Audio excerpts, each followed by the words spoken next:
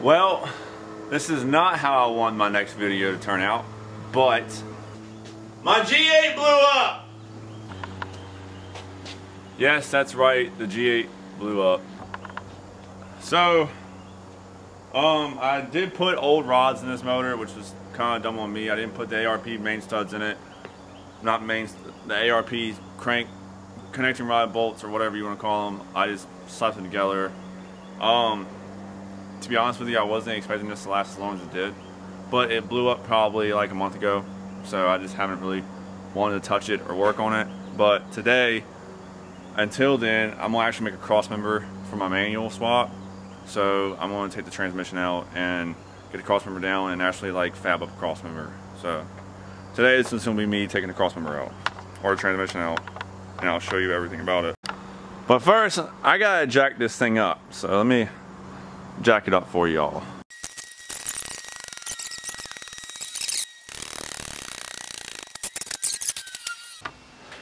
So now that the car is in the air, first plan of attack is to get the exhaust off, and how I made it is makes it really easy, but it's all one piece from the collectors to the tailpipes. So this is going to be a task a little bit, getting it by myself.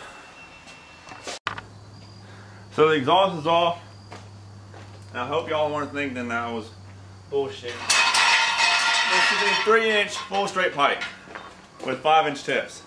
Huge boys. Huge. Huge. Huge. But, yes. Custom exhaust. Now, super easy to get off. It's also very heavy, so I might want to upgrade this in the future, but not too bad. No complaints, but that's one more thing off the list now.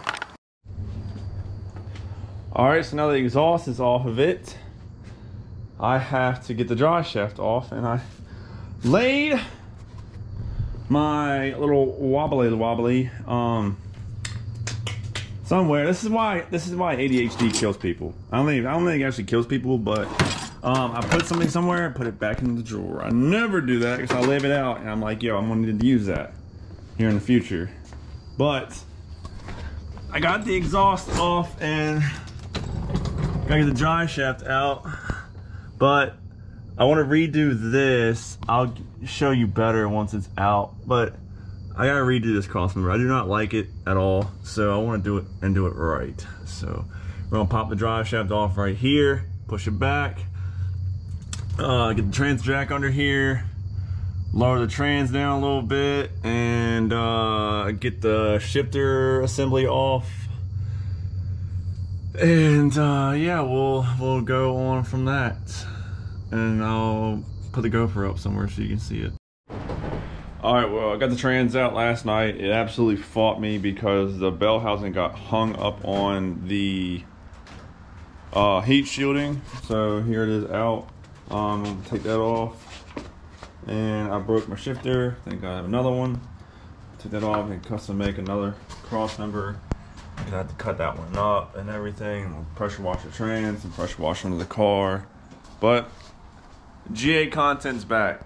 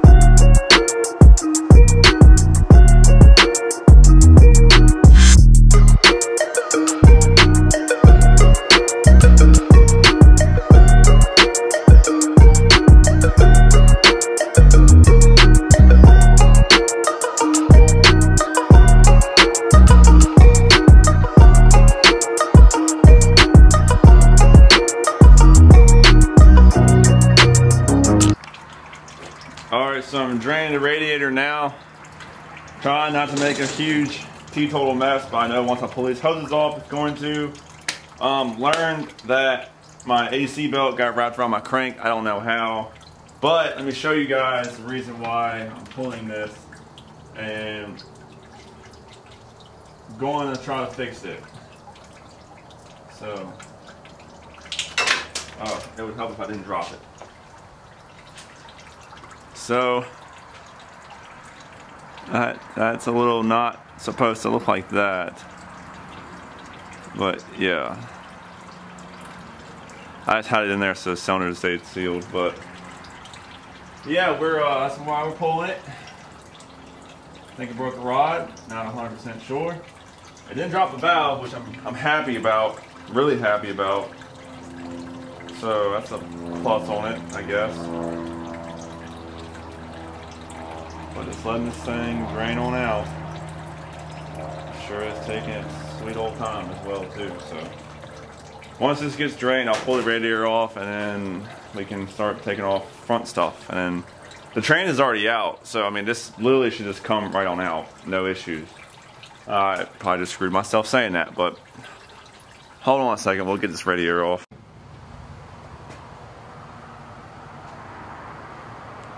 So now I got access to everything on the front of the motor.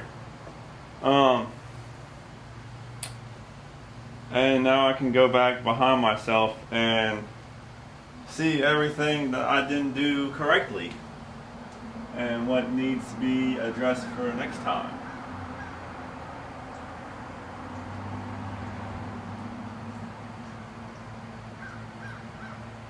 Wow. I had a lot of stuff leaking and didn't realize it. Oh well, time to start unplugging stuff.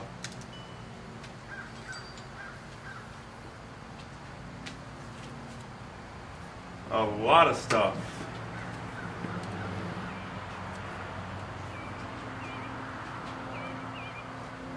That wasn't supposed to be leaking.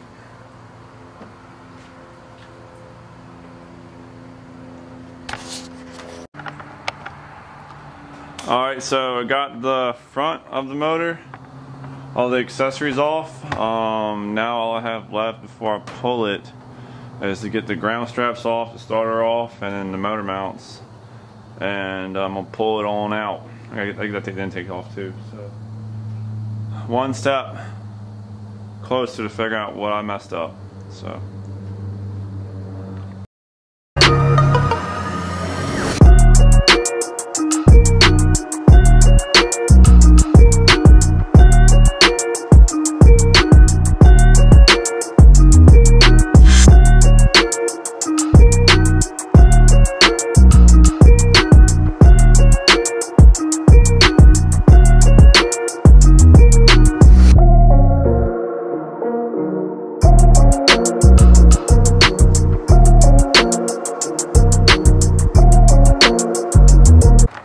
Alright, let's see if this thing will come out easily.